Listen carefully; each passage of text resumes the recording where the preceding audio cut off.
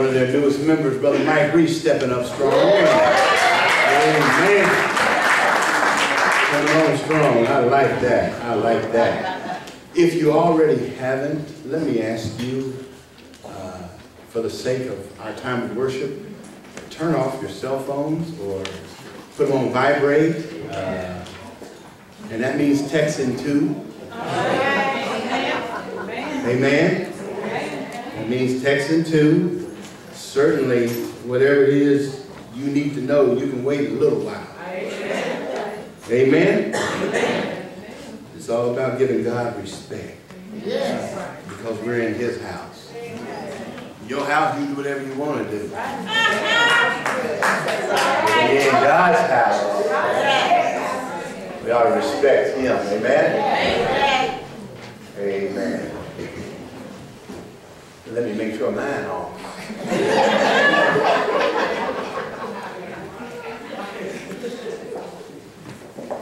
Okay, we're good. All right. Amen. In part one of our message last week, we began by looking at the difference between physical bodybuilding and spiritual bodybuilding. That's how we began last week, if you recall. And how you see these guys on these muscle magazines flexing and just all of those muscles that they're showing off there. Listen, how you see them on those magazines, that's how we should look spiritually. Okay? I want to qualify that, okay? Because we can't look like that physically, all right? Maybe a few of y'all might be able to, but I think my 6-pack days are over. I done got a 12-pack right here, man. But that's how we look.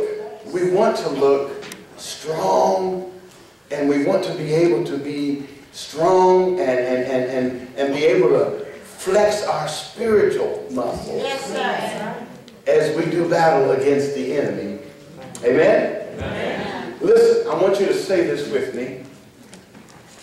We need to get spiritually fit. Spiritually fit. Say it again. We need to get spiritually fit. Spiritually fit. There's a whole lot of emphasis on getting our bodies in order. And again, there's nothing wrong with that. We should. We should take care of ourselves. And this is God's temple. Yes. And we should do the best we can. Yes. But too often, we neglect the spiritual man. Yes, sir. The spiritual man gets weak, flabby, out of shape, and really needs some spiritual condition. Yes. The Bible says to be strong in the Lord and in the power of His might. And God told Joshua, God said, Joshua, be strong. Yes, sir. Say, be strong. Be strong. Be strong, God said to Joshua, be strong and very courageous. You see, if you are not strong in your relationship with God, you become an easy target for the devil. Amen. And if you remain spiritually weak, the devil really won't mess with you. All right. Because he's pretty much got you where he wants you. So it don't pay to be spiritually weak. You become no threat to him at all. Now, it's one thing to be physically out of shape. It's quite another thing to be spiritually out of shape. And if you are both of those, you're in a real bad way. My, you are in a real rough way. Yeah. You see, as I read and study and meditate on the Word of God, that's my spiritual workout. Yeah. As I pray and I obey, that's also a part of my spiritual workout, and I'm on my way to becoming a bodybuilder. All right. Look at verse 2 in Romans 12 with me, if you would. Look at verse 2. Paul says here in Romans 12:2, and be not conformed to this world, but be transformed by the renewing of your mind, that you may prove what is the good and acceptable and perfect will of God. Notice what he says here. And he's talking to the church, talking to us as believers. He says here, don't be conformed, but be what? Transformed. Don't be conformed, but be transformed. You see, folks, don't let the world change you. You change the world. It was said of the apostles in the book of Acts, it was said of them, these that have turned the world upside down have come to our city also. And so what happens when we become the bodybuilders that we ought to be, we make a difference. We really make a difference. And so you wonder why our society is in the mess that it's in. Yeah, right. I don't really fault the sinners. I fault the church. Because we are not being what we ought to be. We're not being the light that repels the darkness. Some folk in church would rather be in darkness than in light. And that's not the way God wants us to be. He don't want us to be that way. Who's changing who? Paul said, be not conformed to this world, but be transformed. Are you walking with your Maker? Are you a giver or a taker? Which one are you? You might say, well, Pastor, okay, I don't want to conform. I want to be transformed. But how do I do that? I'm glad you asked. Paul gives us the answer here in verse 2. The answer to living a transformed life. The answer to not being conformed to this world, but being transformed. The answer is by, look at verse 2, by the renewing of your mind. That's what he said there, isn't it? By the renewing of your mind. You see, folks, our minds need to be constantly renewed. Paul said in Philippians chapter 2, he said, let this mind be in you, which was also in Christ Jesus. We should desire to have the mind of Christ. That's what Paul said. Let this mind be in you, which was also in Christ Jesus. Having the mind of Christ. Well, preacher, what do you mean by that? I simply mean we ought to think like he thinks. We ought to act like he acts. We ought to love like he loves. We ought to serve like he serves. That's what I'm talking about. Thinking, behaving, loving, and serving. That was the kind of mind Christ had. That's the kind of mind we need to have. Can you imagine if all of us in our church had the mind of Christ? What a powerful church we would be. But for some of us, we want to have our own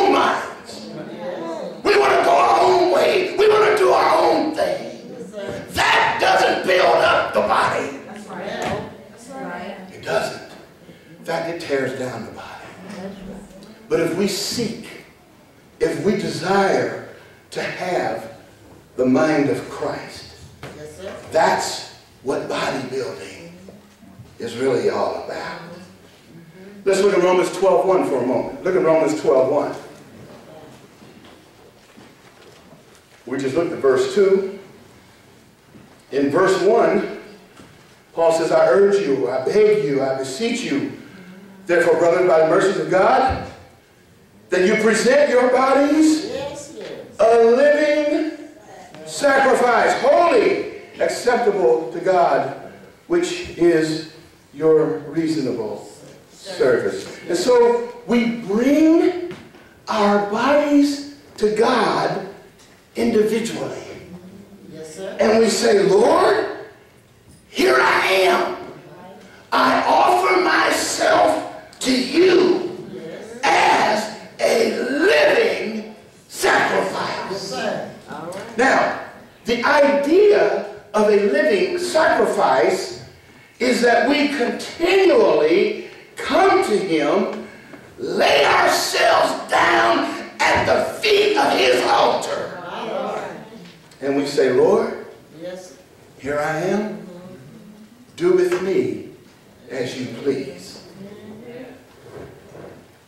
When you think about a living sacrifice, it's important to understand that God would not accept, and God does not accept just any kind of sacrifice.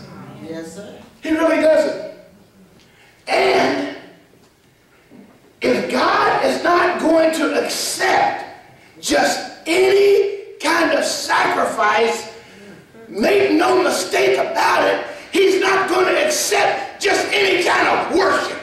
All right. He isn't. Say it, sir.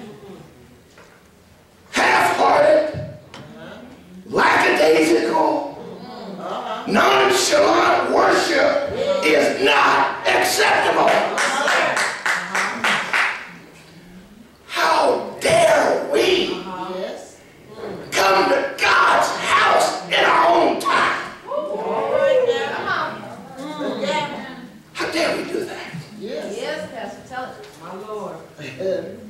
I'll get there when I get there. What? Do you know who you're talking to? You'll get there when you get there. All right, so the next time you're sitting down and you're just sitting there at the table or something, and all of a sudden you start feeling some chest pain. Your chest starts tightening up on you a little bit. And your left arm starts feeling a little numb and a little weak, and you start to get a little shortness of breath. And all of a sudden you're having a hard time breathing, and you can't even stand up. And then God says, I'll get there when I get there. You call on God. You don't want Him to get there when He gets there. You want Him in a hurry. When it comes to serving God, we ought to be here in a hurry.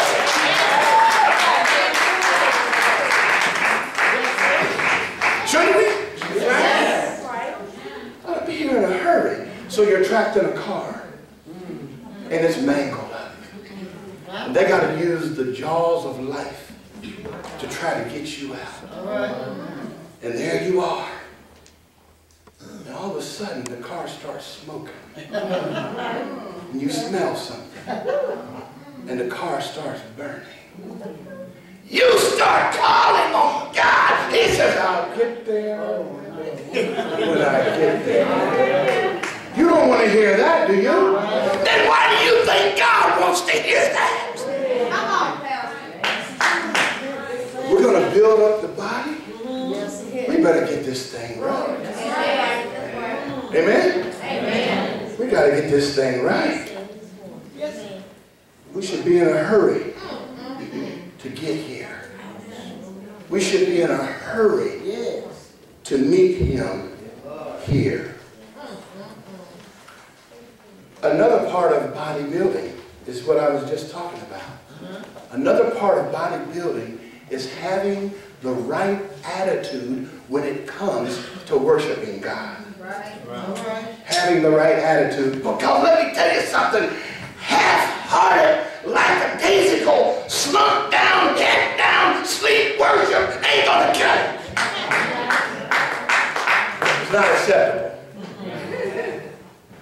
In the Old Testament, the people of God were well aware of what God required in the sacrifice. Yes, sir. They knew what was acceptable and what wasn't acceptable. God stipulated Real good. that lambs that had spots and blemishes, he said, don't bring to me. Now, a spot was an inherited flaw. In other words, the lamb may be born with a spot on his forehead because that's what his mother had. Yes. He was born with a spot on her forehead. So she gave birth, and now this lamb has a mark or a spot on his forehead. A blemish was a flaw that was acquired. In other words, if a lamb was attacked by a wolf, and if the shepherd was able to get to the lamb in time and run the wolf off, but now the lamb is wounded, the lamb is broken, those were called blemishes. And you couldn't bring blemished animals or spotted animals to God. Because God knows that's what we would do. Instead of giving him our best, we would give him what we don't want. That's right. So God made it plain. It's not about what you want. It's about what he wants. And what does he want? He wants us to present our bodies Yes, sir. as living sacrifices. Yes, sir. Somebody said the problem with a living sacrifice, it keeps crawling off the altar. And that's true too. Isn't it? Amen. A living sacrifice. They would bring those animals to God. They would cut their throats, slay those animals, offer them as a sacrifice. Yes, sir. God says, well, I don't want a dead sacrifice. Yes, sir. I want a living sacrifice.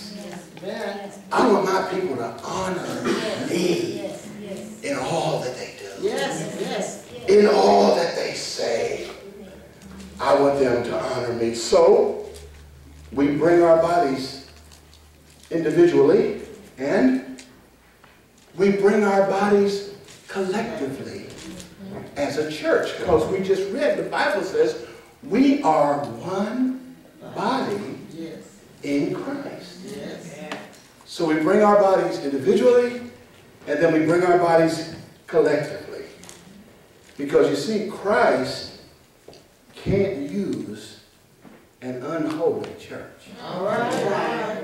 That's why he stipulated holy, acceptable. There in verse number 1. A living sacrifice, holy, acceptable. Yes. Holy. What did we sing at the beginning of the service? Holy, holy, holy. And the Bible says, be you holy, for I am holy, is what God said. So we should strive Yes, sir. to live lives reflecting the holiness of God. Be holy. Yes. God tells us to be holy is to be set apart. To get as far away from sin as we possibly can. Yes. But there are some of us who try to live so close to the edge of sin as we possibly can. Can I do this and still be a Christian?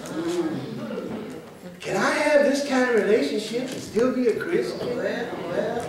Why are you trying to live so close to the edge of sin? If you want to be holy, you try to move away from that. That's right. Get away from that. Look down at verse 5. There in Romans 12.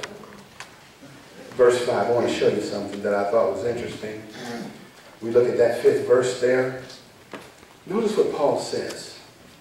So we, being many, are one body in Christ. Now, if you've got a pen or a pencil handy, here's what I want you to do. I want you to underline these words. Right there in verse 5. Underline we. He said, so we, being many. Now, underline are. And then underline one. What do you got there? We are one. We are one. We are one. One body in Christ. Yes. Build it up in Him for His glory. So we sing the song as we did last Sunday. Make us one, Lord. Make us one. Holy Spirit, make us one. In His prayer that Jesus prayed in John 17, here's what He prayed. Now understand, He prayed this prayer just hours, just a few hours before He went to the cross. Here's the prayer that He prayed. He said, Father, that they may be one, even as we are one. He was praying for unity in His body.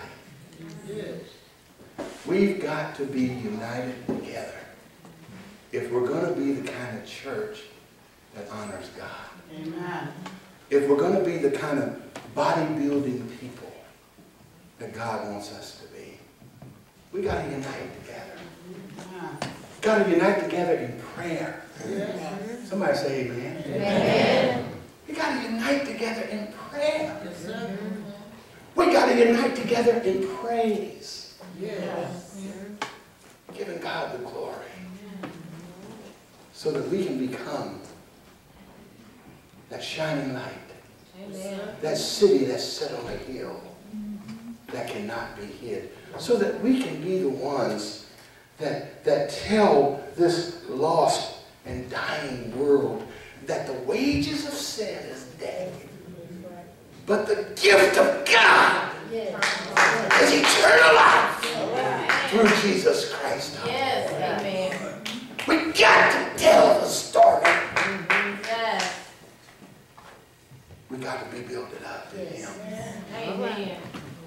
Bodybuilding is so important, especially in the family of God. So let's pray that we will be more concerned about building up our local body here. Let's pray that we'll be more concerned about building up each other. You know, it's easy to tear folk down. That don't take nothing. We're always constantly after our kids, we're calling each other names. You stupid. You ignorant. You know, and don't. Too easy to tear each other down. Right. But it takes a little bit more effort to build each other up. But that's what we have to be about. That's what God wants us to be about. United together so that we might make Him known. Let's pray. Father, it is good, always good, to be in your house. It's always good to open up your word and to hear a word from you. May we once again yield ourselves to you as living sacrifices so that you might make us strong, that we might be built up and be better fit for your service. In Jesus' name we pray. Amen.